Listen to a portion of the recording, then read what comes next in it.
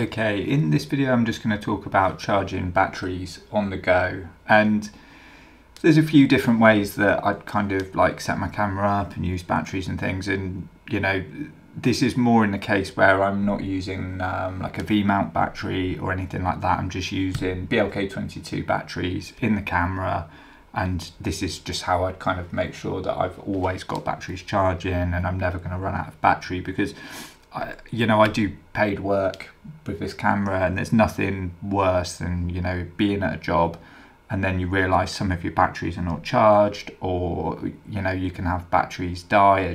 That just happens, and you know, you don't have backups, because it's just embarrassing to be at a job and you don't have a usable battery. So I always make sure I've got like plenty of batteries with me. Like as a general rule, I kind of keep I've got a battery case. You can see there's 2 batteries there. I've got 2 more BLK22s in there. There's 1 in the camera. So I've got plenty of batteries, and I use a variety of kind of third-party ones, and I've talked about that before, so I'll link about that up in the corner. But you know, I use obviously I've got an official one that came with a camera and a mix of those kind of third-party batteries. And you know, maybe that you just have the 1 battery, and if that's the case, that's fine. You know, if you're just kind of using the camera, you'll get about probably 60 minutes of video battery life out of it, and then it may be that that's okay, and then you kind of get a break, in which case you could, you know, as a very basic kind of option, you can either take this with you, the sled, if you're lucky enough to get a battery charger with your camera. A lot of them don't come with them now, but you know, you could kind of take that's a USB-C, and you could kind of plug that into, you know, whatever you've got, whether if it's I always have a car charger handy as well, and a few other bits, but you can kind of, you could plug that straight into something. So I mean, I take a variety of bits with me. I'll always have, this power bank here is the main one that I'll always bring. It's the Anker Nano. I'll link up to a video in the corner that I've done about this, but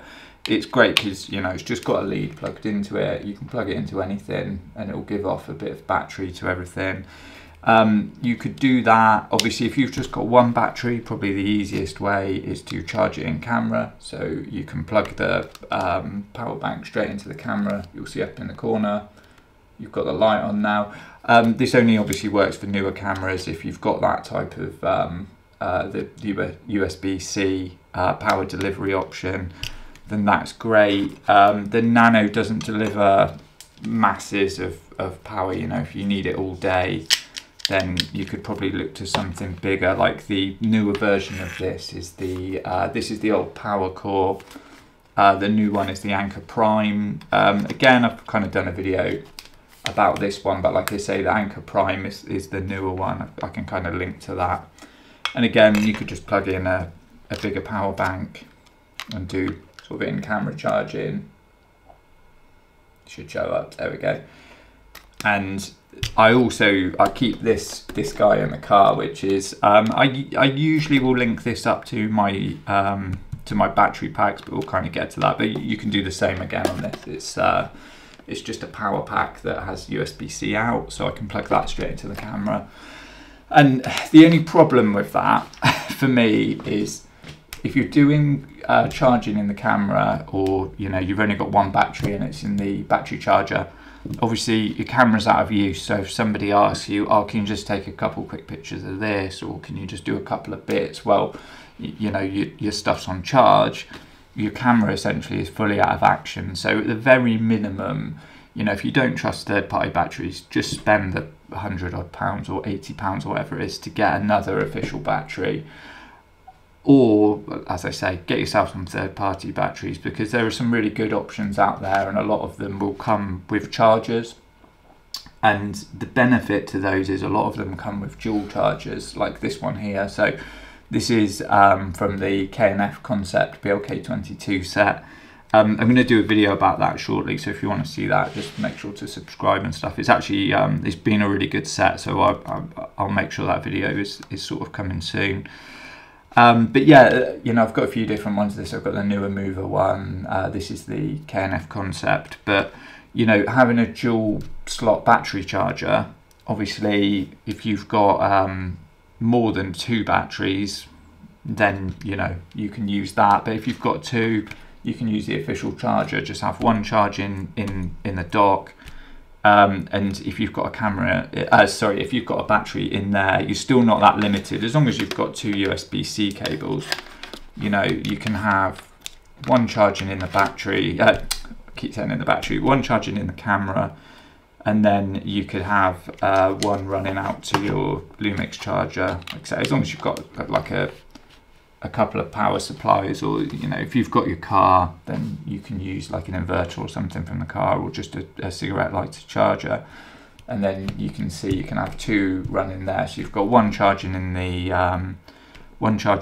camera and one charging in the battery pack. So that gives you another option. So then at least if somebody asks you to do something whilst it's on charge, you can kind of run out then, and you can do other things whilst you've got like at least one battery charging.